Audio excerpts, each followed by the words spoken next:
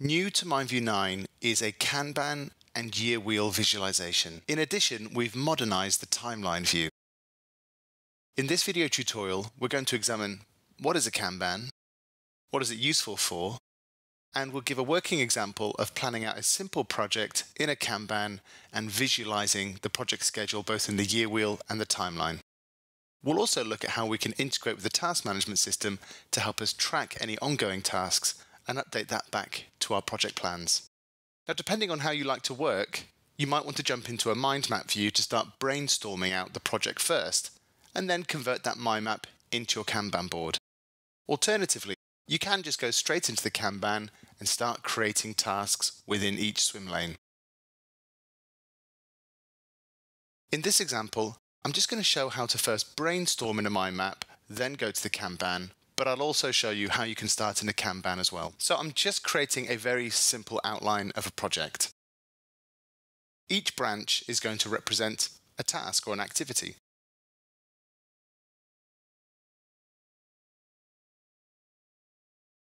So as you can see, we've just created a few elements of what I need to do when building a website. To convert this into our Kanban board, we just change the view from the mind map view over to Kanban. A Kanban board is a series of swim lanes, with each swim lane representing a different property. MindView has three different types of Kanban properties.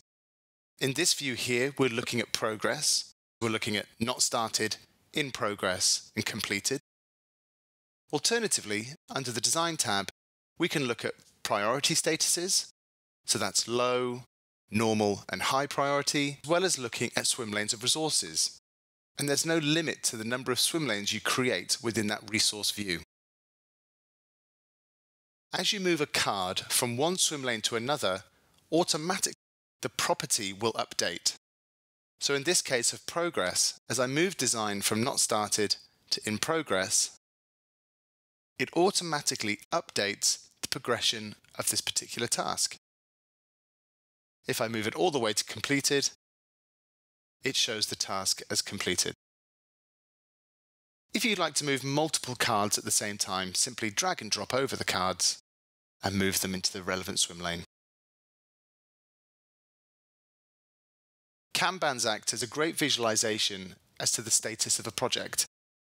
But let's have a look at what this looks like as a priority status. So as you can see in this example, we have low, normal, and high priority. And again, it's a simple drag and drop to move things into the relevant swim lane. As we do this, the label of priority on each of the cards is also updating. There's lots of predefined styles of Kanban boards in MindView. Simply hover over the styles and select the style that you prefer. Alternatively, you can customize each individual card.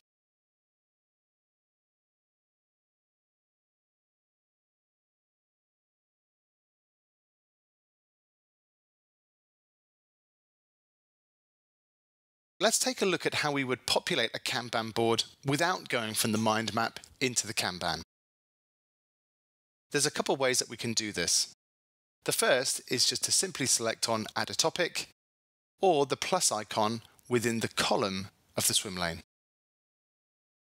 When adding a topic directly onto the Kanban board, we get a few more options to flesh out this task. We have the ability to add the title and the description, but also we can start scheduling this item by adding a start date, end date, even a start time and an end time. So I've just added a simple title, a short description to the task, and let's set a start and end date.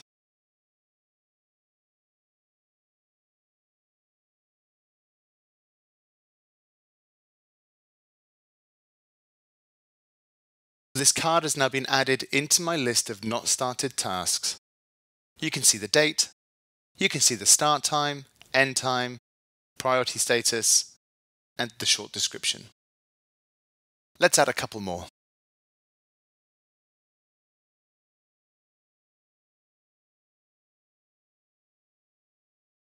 So far, we've created a mind map, converted that into the Kanban, as well as start with a blank Kanban board and add and edit topics directly onto the swim lane.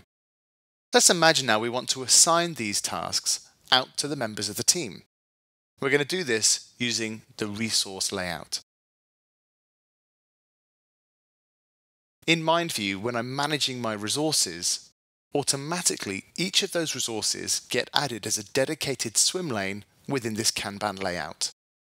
It makes it so easy just to share these tasks with your team by dragging and dropping the relevant task over to the relevant team member.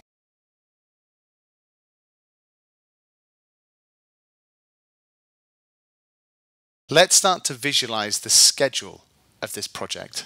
First, we're going to change the view of the Kanban over to the timeline. This is the modernized look and feel of the timeline view in MindView. We've already got 3 of our tasks that have been assigned both a start and an end date. These have automatically been populated onto the timeline. By opening Outline on the left-hand side, we can see a list of all of the different tasks from our Kanban board. To get one of these tasks onto the timeline, all we have to do is select a start and end date.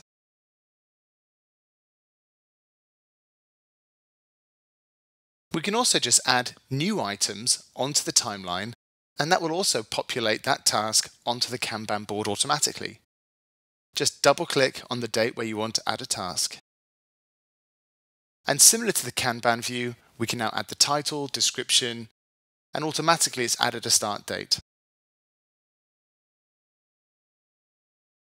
When reviewing items within the timeline view, we've created a few options that make it easy to present out to your team.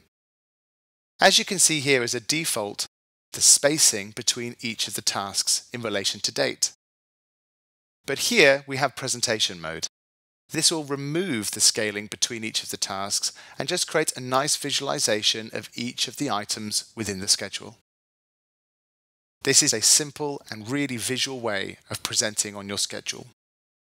Fast forwarding here, I've now added a few more tasks into the project and scheduled them onto the timeline.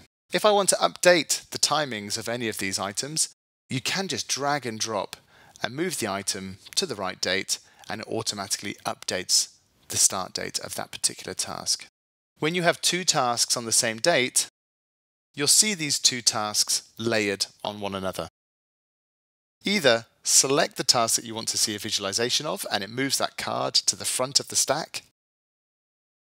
You can expand those items and see them framed within one particular section of the timeline. Instead of visualizing the data from my Kanban board in a schedule on my timeline, let's take a look at this within the year wheel. Again, this is a brand new view to MindView and a compelling way of visualizing activities over a 12-month schedule. The year wheel is a dynamic view, meaning if you want to just focus on one quarter of the year wheel at a time, you can zoom in and out and focus on each of those sections. Simply select the quarter you want to review, and we'll equally space out those items from within the schedule across that particular quarter. You can then navigate across quarters by selecting left and right, as well as returning back to the entire year. The year wheel is a great way of taking a big picture look at all the activities you've got coming up over a 12-month or quarter period. So finally, let's imagine that from this visual plan, I now want to track specific items from my plan within the MindView task management system. To do this, first, select the tasks that you want to share out to the task management system. In this example, I'm going to share tasks both to myself and to others in my team. Then open Task and select Include in Task System. Navigating over to the task system and into Projects, we can find my project here, Building a Website, and this has been created by the name of the document in MindView. Here we can see all of the tasks that have been assigned out to the task management system, their owners, completion, and priority status. Any edits here within the task management system will synchronize back to the document and help you update on the status of these particular tasks. In this example, let's set the completion to 100%.